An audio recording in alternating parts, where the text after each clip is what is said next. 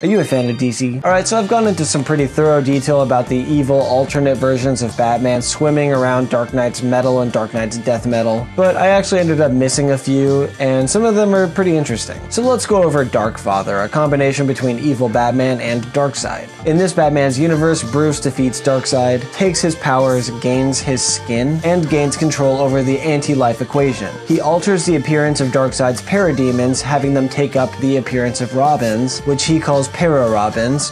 Very cute. He fights the Teen Titans and the Titans, he smacks them up. He fights Superman on the moon, he smacks him up and destroys the moon. He turns the sun into New Apocalypse, fueled by Superman, but is eventually overcome with the combined might of Batman, Wonder Woman, Superman, and Harley Quinn. Also, I think it's kind of funny that, like, this Batman, who has absorbed the power of a literal god, still has a utility belt. Like, dude, we're past that.